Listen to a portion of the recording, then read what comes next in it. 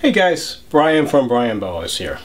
A lot of people keeping boas are really concerned about the size of their boa, and they have this expectation that it's either too big or too small for its age. One of the most common online questions I see. So today, to help you guys in this area, I'm going to show you some one-year-old examples of true red-tailed boas like this one, as well as non-red-tailed boas. We'll weigh them and see the size, just so you can get some real-world examples of appropriate size of a one-year-old captive boa constrictor. And I've done videos like this in the past. I recently did one looking at some 2-year-old animals, both true red tails and non-red tails, so check that one out if you'd like. But I'm extending the series. These are all 1-year-old animals. They were all born here approximately a year ago. I think a lot of people see lots of the pictures online on the social media, and they see examples of boas that are either growing like way too big, way too fast, or they're growing way too slow, and they get this misconception. But really, it's not rocket science growing a boa at the appropriate rate. You want to have slow, steady growth. You don't want to power feed, but you don't want to starve and slow grow either. Most of my baby boas are feeding anywhere from every 7 to 14 days for the first year. And then typically I feed them about once every 2 weeks or so. Until they're like sub-adult, young adult, around 4 years old. And then once they hit 4 or 5, sometimes I back off to about every 3 weeks. But it really depends on the boa. The boas should have slow, steady growth for their first, 4 or 5 years. Typically, you want to see anywhere from 6 inches to about 18 inches a year. The true red tails, like the Suriname in general, grow slower. So this guy is now a year old. And he was born actually on July 14th of 2021. Today is August 23rd of 2022, so he's a little bit over a year. And he's a good size for a 1-year-old Suriname. He's maybe 3 feet long. He's put on probably, I don't know, about 8 inches or so. Definitely noticeably bigger than he was as a baby. But of course, he's not like a huge animal. I've seen these videos with these boas. They're supposedly are only a year old and they're like 5 feet long. That's just way too big. So again, as long as you're having slow, steady growth and your animal has a good body form, nice and muscular, you're probably not over or under feeding. It's really not something to get, too stressed out about. So I'm going to go ahead and weigh all these animals, and I got my trusty little kitchen scale here and my weigh boat. And so I'm going to go ahead, I'm going to zero it out. Just takes a sec. Okay, we're going to weigh it in grams, so it's on grams. Okay, it's zeroed out, and he's going into the weigh boat. See how big this guy is. So he is 343 grams. So a 1-year-old Suriname, 343 grams.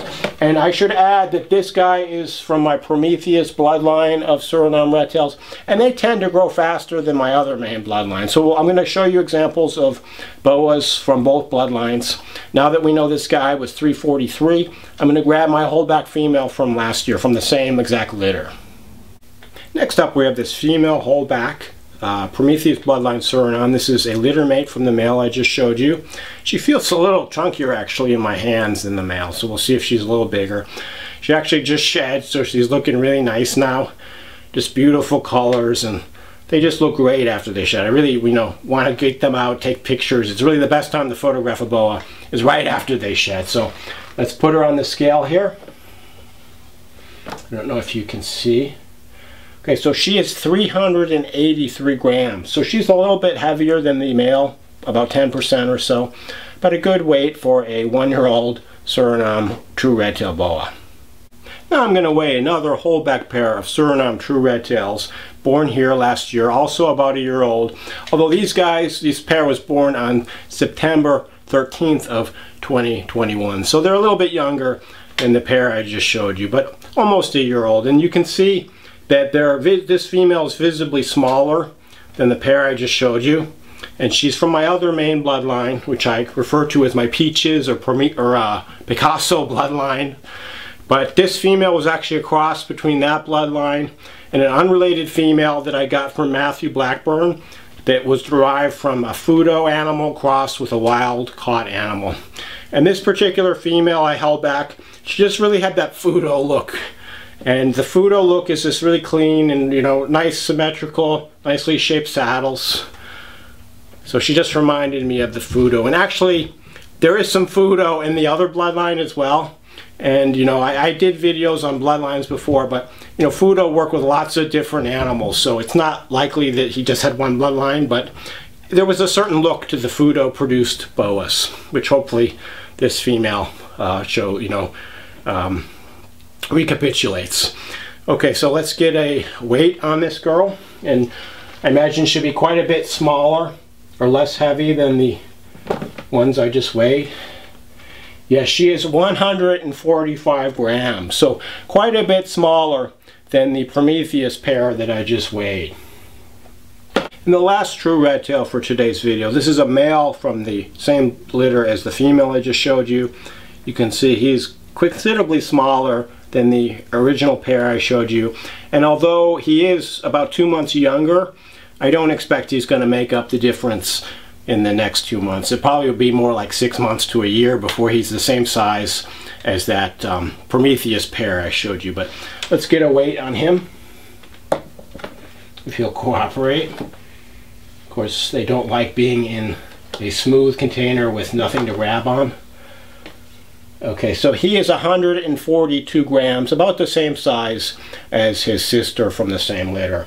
So quite a bit smaller than the first pair of Surinames, but nothing to be concerned about. You know, some bloodlines of Surinames just don't grow as fast. Some individual Boas don't grow as fast. I've had Boas from the same exact litter, full siblings, and one of them grows a lot faster than the other, even if you give them the same feeding schedule. So don't obsess about the size of your true red tails. They're probably doing just fine as long as they're showing slow but steady growth and not regurgitating or looking obese or anything like that. So now we've seen the two pairs of true red tails. I'm going to get some non-red tail Boas that are a year old, and we'll give them away. The first type of non-red tail boa I'm going to show you and weigh are these long-tail or longicauda boas. These animals were born here on July 19th, 2021. So they're about a year and 1 month, about the same age as the first pair of Surinames. And you can see the size. So this animal is probably intermediate between the two pairs of Surinames in terms of its size. Definitely a little less girthy than my first Suriname pair. Not quite as muscular. And although this animal might look small for a 1-year-old boa, she's put on a lot of growth. These baby longicaudas are possibly my smallest boa as far as when they're born. They're even smaller than my Tarahumara boas. They're just little tiny things. I don't know, maybe about 15 inches. They're really small, not much bigger than many colubrids like king snakes or corn snakes when they're born. So she's actually put on quite a bit of length and doing quite well, just where I would expect for a 1-year-old animal. Let me just zero out the scale here, and we'll give her away. It's being a little temperamental. Okay.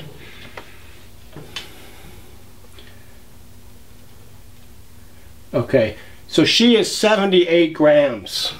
So a little bit smaller than the true red tails as far as the weight, although her length is about the same. So just not quite as girthy, a little bit more elongated. Not quite as muscular as the true red tails, but really nice body shape. Next we have a full sibling littermate male longicauda from the same litter as the female, and he looks like he's about the same size as the female. So let's give him away.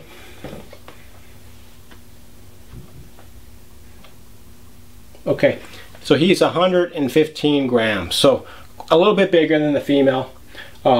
But they both have a nice body shape, so I'm not concerned about them. They're both doing really well, and you know, we'll see how they grow for the next year.